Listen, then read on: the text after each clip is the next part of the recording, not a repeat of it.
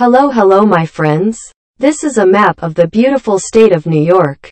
The state of New York covers a total area of 54,555 square miles and ranks as the 27th largest state by size.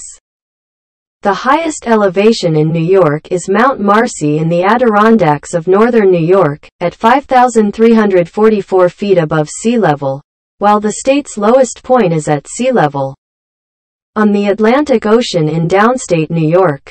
In contrast with New York City's urban landscape, the vast majority of the state's geographic area is dominated by meadows, forests, rivers, farms, mountains, and lakes.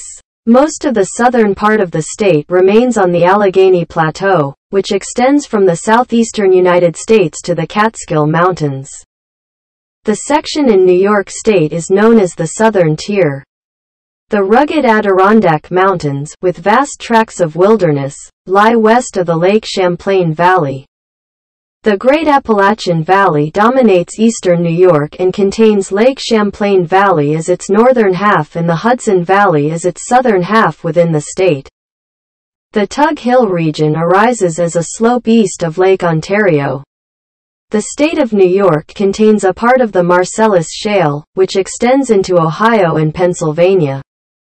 Upstate and downstate are often used informally to distinguish New York City or its greater metropolitan area from the rest of New York State.